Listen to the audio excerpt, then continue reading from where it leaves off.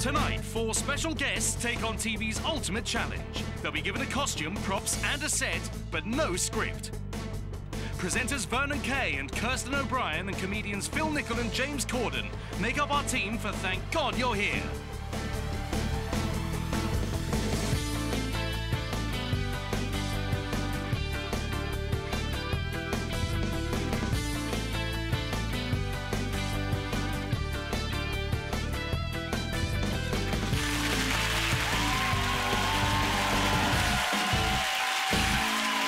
Ladies and gentlemen, please welcome Paul Merton.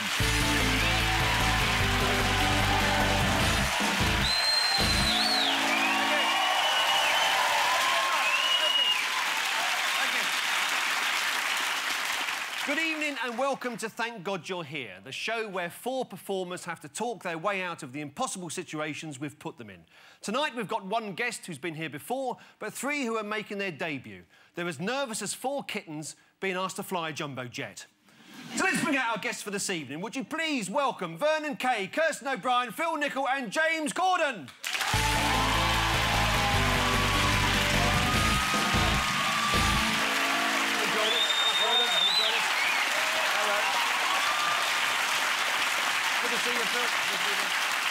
James, welcome. Welcome our performers for tonight. Vernon Kay, tell me, what does the K stand for? Surname. That's good. On Family Fortunes, of course, you're used to sort of people just say the first thing that comes into their head. Is that something you're good at? It's role reversal tonight. I will be saying the first thing that comes into my head. Yeah, I'm looking forward to it. Very excited. We're all a little bit nervous. Yes. But we're as nervous as kittens in jumbo jets. OK, that's good. Good. He's getting a laugh. No, I didn't get a laugh before. Kirsten, you've done a lot of television with children. Do you like children? No. You don't like them? Why, does someone need some babysitting doing? No, that's fine. How is this going to compare to what you usually do?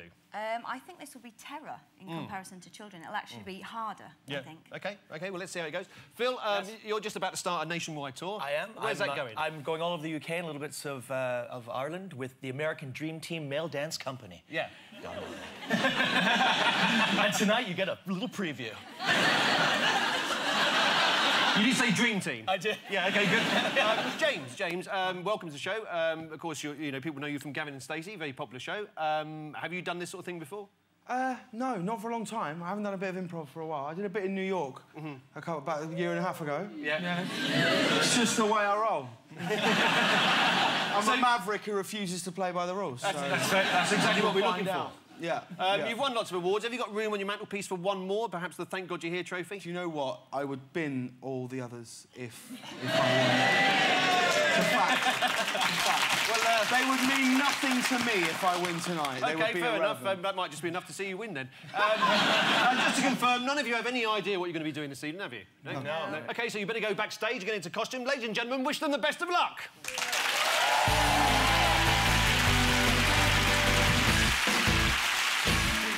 Our guests the opportunity to warm up before the show, and this afternoon our guests got a taste of what it was like to be a TV chef. Everybody's talking about your fabulous new restaurant, the Buddha Baby. The Buddha Baby! I love it, yeah. I named it after my father, who was over 400 stone. Right, yes. How would you describe the cuisine? It's fusion. Yes. Yeah, it's fusion. We do steak and kidney pie a la noodles. And your signature dish is? Lamb vagine. Lamb vagine. That sounds good. It's just a butterflied lamb. Yes. Just a lamb vagine. Right. Yummy. Now, last week, unfortunately, you had to sack your assistant chef. What happened there? Big misunderstanding. She took the Thailand thing too far. There was a dead dog. She'd knocked it over in the street. She thought, brilliant, we'll cook that up. I said, it's got to stop. I said, that's just too far.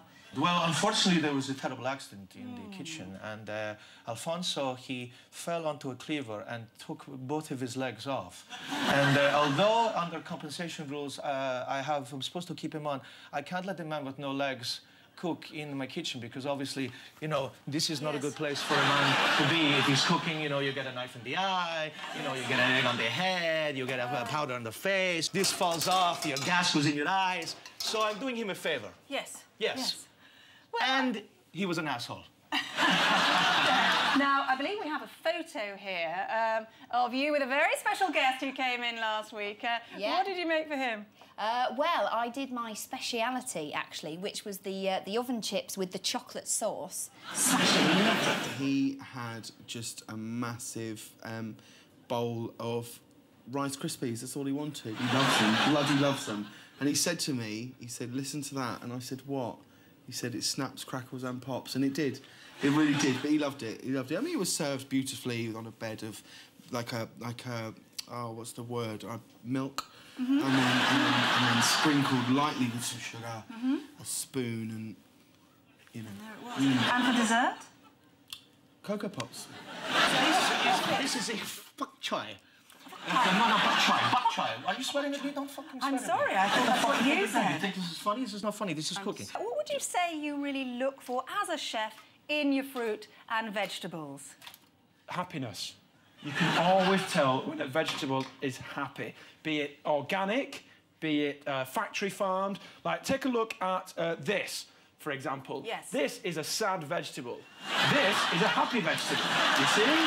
Tell us about these spices you brought in, some interesting These spices are actually, this is that's 9 grams of the highest grade heroin, which I use when the meal doesn't go so well. I pump that into my veins and I go to sleep for the day. I get up the next day. It's all gone. Delicious. No, what is it? It's the Colonel's secret recipe. That's pretty good, actually. That's nice. Okay. Yeah, and this is just something we knocked together at work. It's a rind of a satsuma with some oil, chili, chili, cumin seeds, and hot French semen. Must be French. Lovely. That's Must great. be French. So we begin this Lucky recipe... Pierre, we call him. Yeah. He's in the middle. Let's see how our guests fared when they were asked to explain their unconventional teaching practices. Would you describe it here at the centre as a safe environment? Yes, very safe. I mean, look, we've got soft toys everywhere. The hooks, they're very safe. You're not going to take your eye out that, are you? All very safe. That's not so safe. Yeah. Yes. Is it also common practice for children in your care to be playing with power tools? Yes, it is. They built, like, a lot of that fencing. Well, what about the outdoor Wendy house? I know what you're going to say. It's an old fridge painted blue. Well, you see, it's unplugged. And it happened once, all right? It happened once, and yes, that airlock has been de-sealed now. Take me through, if you will, a typical morning timetable here at the centre. The children are dropped off, then what? Yeah, the children are dropped off, and then we play Chase the Dragon. Chase the Dragon. Everyone's chased the dragon in their time, haven't they? Hey! Hey! I've seen Arnold Clinton, yeah! You've chased the dragon several times, my friend. Now, reports suggest that story time involves little more than members of staff reading aloud from Heat magazine. No, it's Bella. Yes. Nuts Zoo. We don't do Loaded. Not like them down the road. That's who you should be seeing. I've seen copies of Loaded in there. Nuts, Zoo, Razzle. It's as simple as that. Our report also suggests that at nap time, the children are regularly offered a shot of Kahlua with their milk. Yeah. Because it helps them nap. It's a natural sedative. Or Campari. So it's not just all... But Kahlua they prefer, because it's like Nesquik, so... But you should see him bang out like a light. Staying on nap time, just for a moment, is it common practice for the children and the members of staff to go to sleep? If all the fire escapes are locked, it is not a problem if we all have a nap. Let's talk about the lunch on offer here at the centre. Would you describe it as nutritious, suitable for children? Jamie Oliver wouldn't complain. What would a typical menu involve? Crisps. Crisps? Crisps, that's finished. The list is literally finished. Just crisps. Good, because your chef was overheard telling the children that fruit is for losers. Fruit is for losers. I mean, have you ever had fruit? Yes. Loser. We've got rid of all turkey Twizzlers, turkey burgers, turkey dinosaurs, turkey dogs, cats, mice, rats, all gone. The rats weren't that popular anyway, so... Susie, how are you?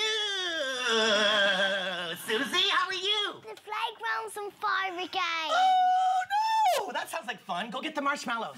Here, have this bucket. You know where the tap is. Fill it up, douse it, you know, like we did. If that doesn't sort it out, then come back, OK? Just in a... All right. If there's any problems, just get in the fridge.